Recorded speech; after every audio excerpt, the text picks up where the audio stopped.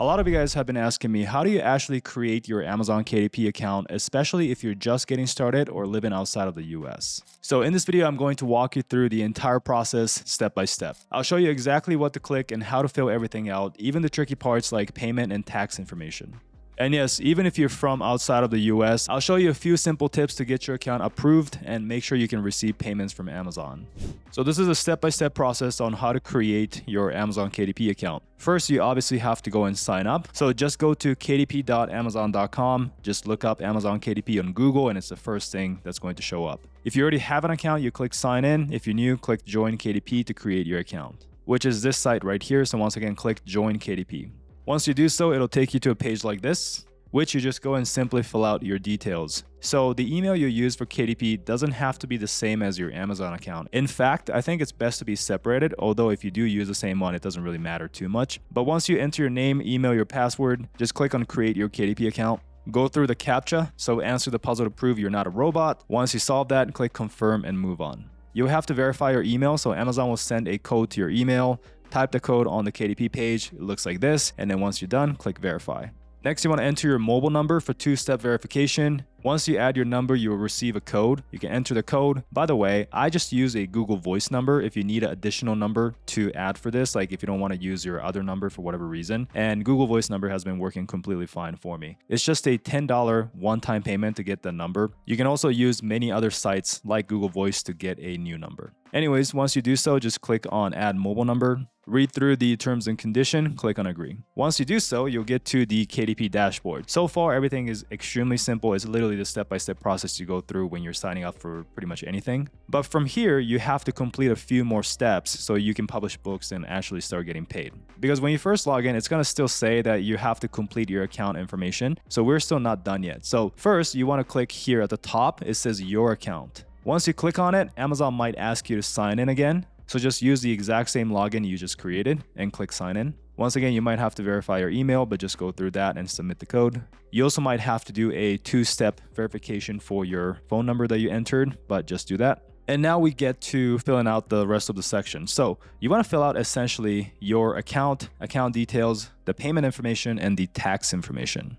So let's start with your identity here, right? So you want to enter your details that'll match your government ID. So that'll be your legal name, address, date of birth, and the phone number. Now, make sure all of this information is correct, because if not, then you might fail the ID verification and you could lose your KDP account. I don't know why exactly some people enter a different information compared to what they have on their government ID, but some people do and they lose their account. So just make sure not to do that. Even if you're signing up under a company such as a LLC or S Corp, as you can see here, it says enter the details of an authorized representative, which means that'll be your name and not the company's name. Next, there'll be a section that says account details. So this is where you can choose between if you're an individual or you are a corporation, like a company. So individual is if you don't have a company, right? So if you're just starting out without a business, this is what you select. So basically, if you're like, oh, I don't have a company, which one would you choose? You just choose individual, right? But if you do have a company and you want to register your KDP account under that, then you will be choosing corporation.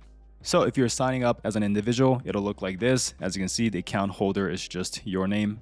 And if you're signing up as a corporation, then you will have the option to select that, enter your company name. You can enter a new company address if you have that, or that could just be your home address if it's the same, and then you can enter the phone number here.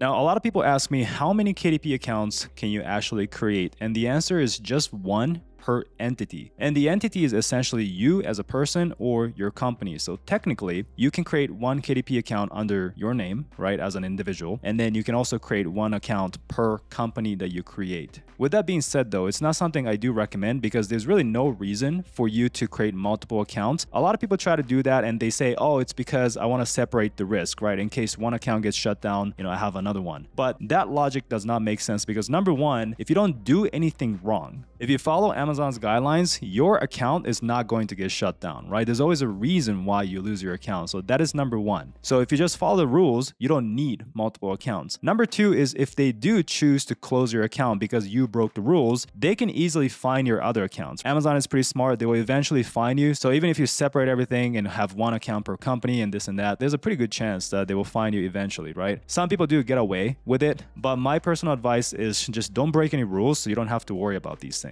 And just just focus on one account. With that being said, the only time you would consider creating a new account is if you sell your first account, which is something that's possible, right? So a lot of people know that I sold my first KDP account for $820,000. And because I sold the entire account to someone, I don't have a KDP account. So I went on and created a new one under a new company, and that is what I'm building. So this is the only time I do recommend you to create a new account. And even with this, I'm not juggling multiple accounts at the same time. I'm just focusing on one at a time. So anyways, once you fill out that section, the next section is how you're going to get paid, right? So this step is important. It can be confusing, but essentially if your country is listed here, all you do is click your country and then you enter your bank account information and you can get paid, right? But if your country is missing here, don't worry because I'll show you a different method on how you can still get paid.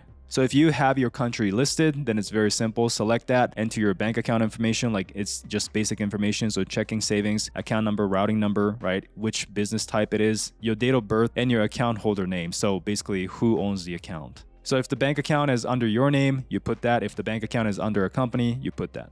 Now, slightly off topic, but this is more so for accounting purposes. If you are signing up under a business account, so you're signing up under your company, you should use a bank account that is under your company so everything is aligned, right? When you start using your personal bank account when you're operating as a business, that is called commingling your funds, which is not really good for accounting purposes. So keep everything the same. So if you're signing up as an individual, use your personal bank account. Signing up as a company, use your company bank account.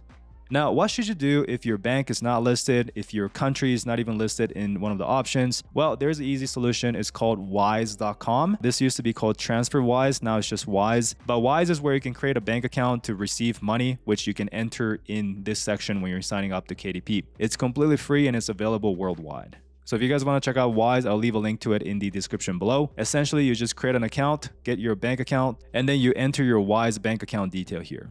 So once you're done filling out your bank information, just click add. So you'll get a confirmation like this, which you can just confirm and you're good to go. By the way, I just want to say that the KDP website is updating all the time. So the interface might change, like it might look a little different than what you're seeing in this video, but the main points of what you have to do doesn't really change. So I'm confident that you'll be resourceful and can figure it out. All right, so the next is filling out the tax information. So click on complete tax questionnaire. Once again, choose a individual or a business account. Now, real quick, as you can see here, individual includes sole proprietor, which means you have no business, you're just using your own name, or disregarded entity. So even if you set up a LLC, most of the time people set up a disregarded LLC. So that's technically a company, but you'll be selecting individual here.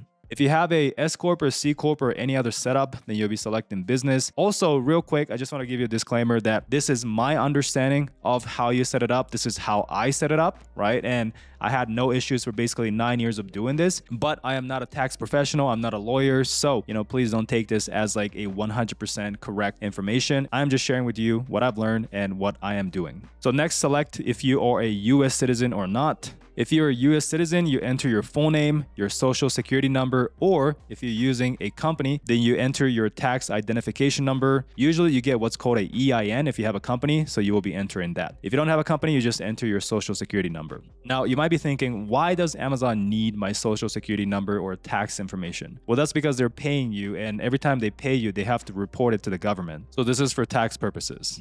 So that was if you were a US citizen. If you're not a US citizen, it'll look a little different. So you select no here, and you can answer if you're acting as an intermediary agent or other person receiving payment. 99.99% of the time, you are answering no here, right? If you're an agency, then you will select yes, but I would assume most people aren't that, so you just select no, and then enter your tax information here. Then you enter the country of citizenship and you enter the permanent address. Maybe your permanent address is in a different country compared to your citizenship, but you just enter whatever is correct information. So once you're done with that, you just click on save and you are good to go. So after you fill that out, you'll see that the error message or the message saying your account is not complete is gone. And the last thing I want to show you is how you can check if you're making sales, which all you have to do is click on reports. And you can get to the royalties estimator, and essentially if you're making sales, it'll show up here. All right, that was a step-by-step tutorial on how to create your Amazon KDP account. The next step is to actually start publishing your book. If you need help with a beginner-friendly tutorial on how to do that, I do have a complete Amazon KDP tutorial for beginners. I'll leave a link to it in the description below. And if you want more than just a compilation of video lessons and you want actual coaching and have a coach who's done it before, who has great results themselves, to walk you through this process step by step to help you build a successful Amazon KDP business, you can consider applying for our coaching program. So it's the first link in the description below. It'll take you to a page like this. You can fill out a form for a free 30-minute strategy session and see if this program is a good fit for you. Now, we don't work with everyone. We do reject a lot of people. So if you do get rejected, I'm sorry. I still have a lot of free videos on YouTube, so you can go and follow that. But if you do get accepted and you decide to join the program, I'll be excited to see you inside. So with that being said, if you enjoyed this video, leave a like, subscribe. Thanks so much for watching, and I'll see you guys in the next one.